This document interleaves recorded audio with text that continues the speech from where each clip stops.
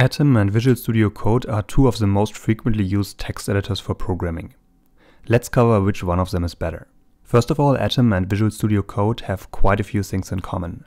They're both available for free, they're both open source, and they're both implemented in Electron, which is a framework that allows desktop apps to be developed with web technologies such as HTML, CSS, and JavaScript. Let's first have a quick overview of Atom. Atom was originally developed by GitHub, and therefore it includes a GitHub and Git integration right out of the box. The editor is really good for beginners, and there are a lot of plugins available to extend Atom's functionalities, and the plugins can be customized to a very high degree. Atom is fully open source, whereas Visual Studio Code has proprietary parts, and it also includes advanced features, for example context-aware auto-completion, code navigation features, and document formatting. Visual Studio Code, on the other side, was developed by Microsoft, and it's a very capable code editor which has a lot of functionalities which makes it almost as powerful as an IDE. There are a lot of plugins available with Visual Studio Code with a dedicated plugin store, but it cannot be customized to the extent of Atom since it's partially proprietary. Visual Studio Code is also based on the Electron framework just like Atom, but it has better performance than Atom, since it comes with a lot of integrated features which do not have to be added through separate plugins. Visual Studio Code also provides access to advanced features, for example a Git integration, Markdown support, and autocomplete. Let's have a closer look at Atom and look at its advantages and disadvantages. First of all, Atom is great for beginners, but it also scales to higher skill levels. So when you work with it, it feels quite familiar and is easy to get started with.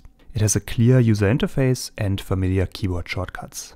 You also have a lot of great choices for extensions, so you have a wide variety of plugins to choose from, and those cover, for example, syntax highlighting for different programming languages, options to integrate runtime environments, debuggers, and a lot more. Atom also provides a lot of flexibility and customizability. Atom is often described as a hackable text editor that can be customized if needed, and there's a massive library of tweaks and customization options available to adjust Atom exactly to your needs. Along with that, it's also very easy to use themes with Atom, and you can even create your own Atom themes if you're proficient in CSS.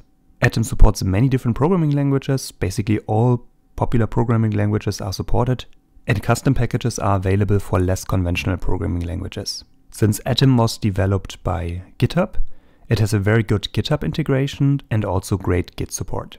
But there are of course also some disadvantages when working with Atom. Specifically, it has slower performance, which is mostly caused when you're using a lot of different plugins, because the plugin-based approach that Atom follows leads to slower performance when compared to Visual Studio Code. Atom also requires more configuration to take full advantage of the plugins available. If you compare that to Visual Studio Code, VS Code comes pre-configured with what you would typically need to get started. And certainly most importantly, Atom is discontinued since the end of 2022. And while it can still be used, it won't be updated anymore, including security updates, and therefore it is not recommended to use Atom anymore. If we compare that to Visual Studio Code, first of all, Visual Studio Code is very simple and intuitive to use, and it comes with a lot of advanced features out of the box. Even though Visual Studio Code is also based on the Electron framework, it has a significantly better performance when compared to other Electron apps, such as Atom. VS Code is also optimized for faster startup, since it comes with more inbuilt features than Atom. So Atom, in contrast, relies on extensions, which can take longer to load. And so right out of the gate, Visual Studio Code includes more features than Atom.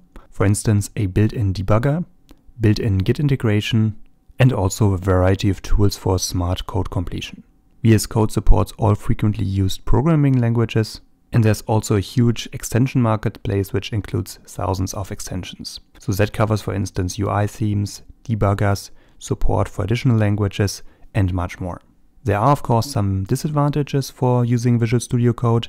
First of all, it has relatively high performance requirements, so if you're working on an older device, an older laptop for instance, that might be an issue. Compared to Atom, there's also less customizability for plugins available.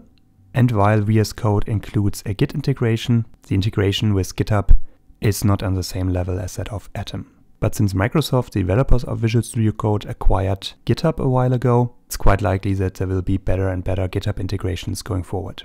So in conclusion, both text editors are great options. Very open source conscious users might prefer Atom due to more independence from Microsoft, even though that's not really the case anymore due to Microsoft acquiring GitHub.